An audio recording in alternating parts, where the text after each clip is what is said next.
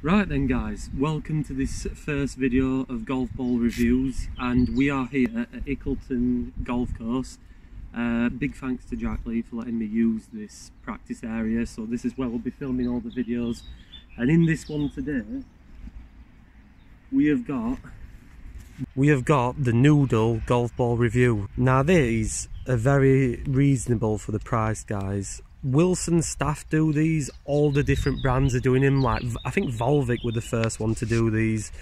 They do them in all sorts of different colours. We literally have got a red and a blue one down there, and these are about, I think, £20 for a dozen or £15. I got these off Premier Lake Balls. So yeah, a few things we're going to do today. We're going to test out the feel, what it's like off the face, what it's like at the bunker there. Ickleton have a little practice bunker, how it holds up, how it feels. If you do enjoy this video, make sure you leave a like, make sure you subscribe and post your comments down below. So yeah.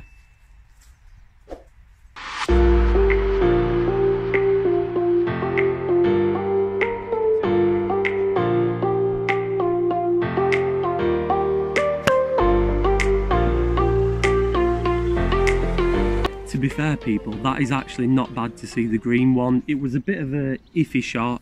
First swing at day, I've literally just got out of the car, so hopefully the next shot will be better. That is actually quite easy to see, the green one. Next we're going to hit the blue one, and yeah, hopefully we can get a better sense how it feels off the face as well, because that was a bit of an iffy shot.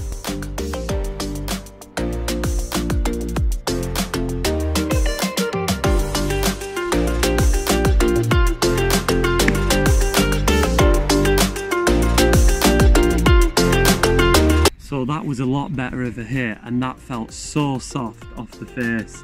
Such a clean strike. That was actually really hard to see. I did lose it when it went down, so I'm not 100% sure where that one went.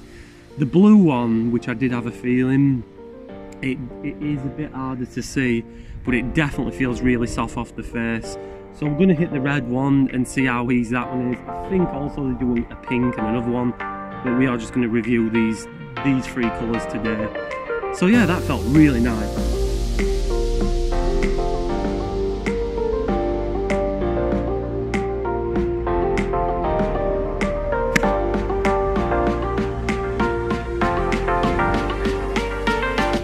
Yeah, the red one is probably the easiest one to see, the green one in second, the blue one, I'm not too sure where that went. I hope I didn't catch it too mental off. That is probably gone. I did snipe it out towards the end. I think it's about 120 yards, 115 yards, which is about right for me, 52 degree. So yeah, let's go and see where these things landed. So while we walk down to where my shots have gone, guys, I hope you guys will enjoy these golf ball reviews. It was an idea of mine. I think golf balls are a bit misconcepted. We're also going to hit some bunker shots out of the reason I'm taking you guys up here is to show you guys how easy these things are to see. And to be fair, the blue one's not bad, I can see it.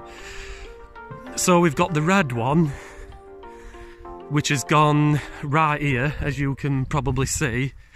So the red one is right here, the blue one is there, which if I get my stupid hand that way you can just see it, which is right there, and then the green one is just there.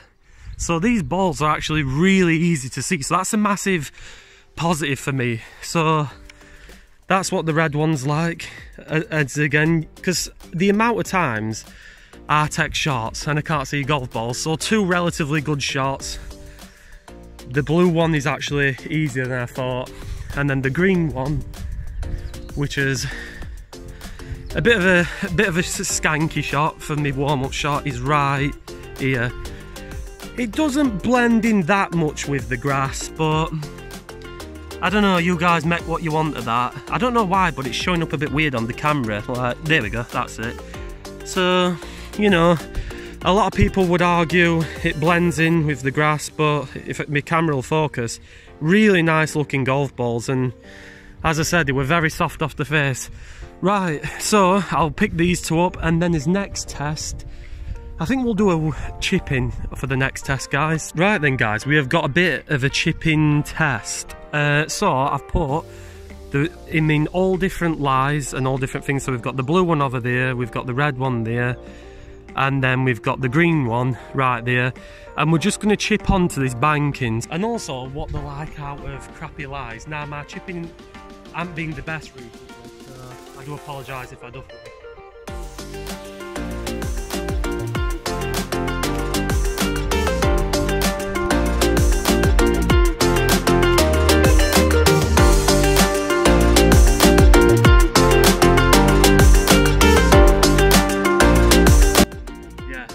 Nice guys for chipping. So full shots, they get a massive tick. They're actually easy to see. The only point is with the blue one is when you hit a full shot, when it sort of takes off up in the air, it's very hard to see. But then when you walk up to it, it's actually really easy to see in the grass. So that's just something to bear in mind. Chip shots, they are absolutely brilliant. They feel very soft off the face. You know, they stop down nicely. So the next test, we're going to go in this bunker, drop 3 in here and see how it is. So we've got 3 bunker shots. We've got the red one, green one, blue one. Now this bunker there's not much like sand. It's really very firm. So we might get a couple of beauty fin shots, but I will try my best to get that face off and get underneath.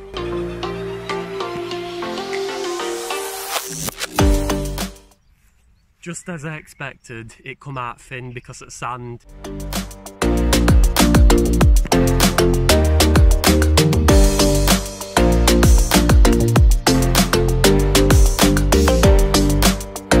Right, so they all come out guys.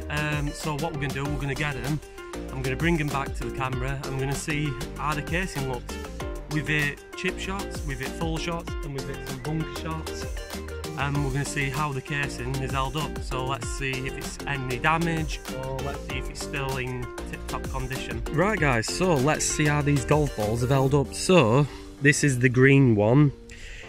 It might be hard to see on camera because of the light, but in most case it's held up really well. The casing is barely marked. There's a little scuff bit there, but it's not too bad.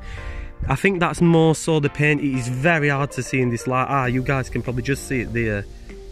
So yeah, the green one, it's held up well, you know. I'm impressed with these. Let's see what the blue one's like. The blue one, literally nothing. The blue one is just absolutely just... Oh, there might be a little bit there from the bunker. I'm very sorry guys for the focusing on this. It's not that I'm not the best cameraman in the world. Yeah, we've got a little bit of marking there, but again, not too bad. I'm pretty impressed with that and stuff. These are really good golf balls. I am so impressed with them. And now the red one. Again, the red one. We've got the odd tiny mark from the bunker. You can see it better on the red one there. There's literally the odd bit of marking off the bunker, but nothing too mental. I tell you what guys, I'm dead impressed with these. I think they're absolutely brilliant, and for the price, I really think a lot of people should use these for the price. What I'm gonna do now guys, I'm gonna get some close-up shots of these, and yeah, so very impressed with that, really good.